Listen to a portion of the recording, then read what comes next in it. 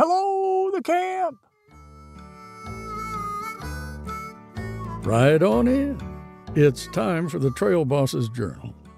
Stories and lessons to give you a message of hope and brighten your day. There's coffee on the fire. Pour yourself a cup. I've just finished reading the newest entry in the Old Trail Boss's Journal.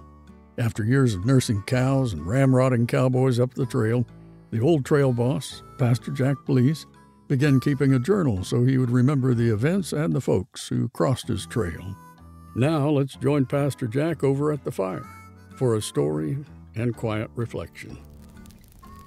Trail Boss's Journal, Trail Date, June 19, 1876. Location, somewhere on the trail. Dear Journal, my post tonight just reads like this. On this date, on this location, on this trail, nothing happened. Oh, obviously there were the normal events of the day, but even they were less than normal. We're about 6 weeks up the Shawnee and making better progress than we deserve. We got a little bit of a head start on the herds from other ranches, so the grazing has been good.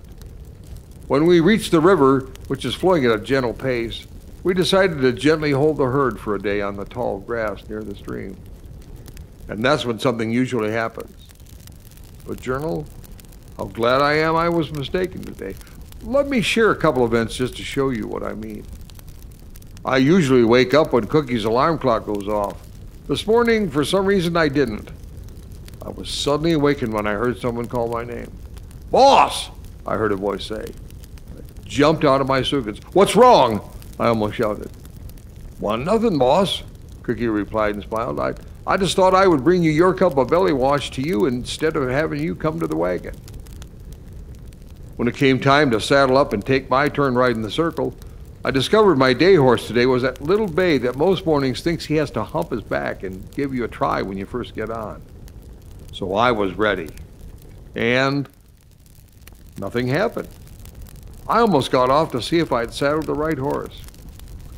I'm telling you, that's how the whole day went. The cattle mostly lay quiet except to get up and wander a few at a time to the water for a drink. Nothing happened. Listen to this. At lunch, several of the hands even thanked Cookie for their beans and biscuits. Well, I just scratched my head. When it came time for the afternoon circle, Roof Reynolds, a good hand who sometimes can be a complainer, even offered to take Baldy's turn so he could finish darning the socks he was mending. Really. But the topper came at supper. Cookie had come up with a couple of cans of peaches, which he turned into one of his Dutch oven cobblers to surprise the hands. As the bell rang for dinner, Slim raised his hand. "Boss," he said, "would you please pray over the meal tonight?"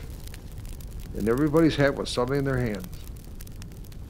All day I kept thinking I would wake up and something would happen. It didn't. Fire's about out. Stars are shining. Time for my talk with the Lord. I'm worn out. Did you ever have one of those kind of days? No, not that kind. One like in our story today. You know, as the story unfolded, the first thing that came to my mind was one of most people's favorite pieces of scripture, and that's the 23rd Psalm. I read kind of an interesting translation of that the other day, a different version. Let me share with you. It says, "The Lord is my shepherd, I will not be in need. He lets me lie down in green pastures. He leads me beside quiet waters. He restores my soul. He guides me in the paths of righteousness for the sake of his name. Even though I walk through the valley of the shadow of death, I fear no evil, for you are with me. Your rod and your staff, they comfort me. You prepare a table before me in the presence of my enemies. You have anointed my head with oil. My cup overflows. Certainly goodness and faithfulness will follow me all the days of my life, and my dwelling will be in the house of the Lord forever." The Lord is my shepherd. I will not be in need. You know, we've been studying the book of Romans in a Bible study we've been working on, and one of the pieces of scripture we just went through was Romans 8:28. Again, a really familiar piece of scripture.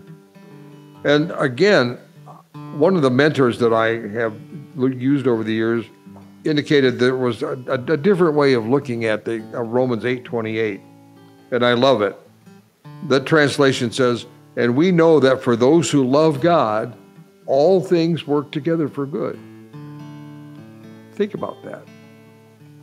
For those who love God, all things work together for good. And there's a reason for that. When you have a day where you're walking in the Lord, you're living in the Lord, you know that He's your shepherd, you know that He meets your needs, what's going to happen to the events of the day? Nothing. You just almost breeze through the day like it never happened. There's a lot of comfort, I think, in what Paul wrote over in the book of Philippians, the 4th chapter, when he said, "I have learned the secret of being content in every situation, whether well-fed or hungry, whether living in plenty or in want.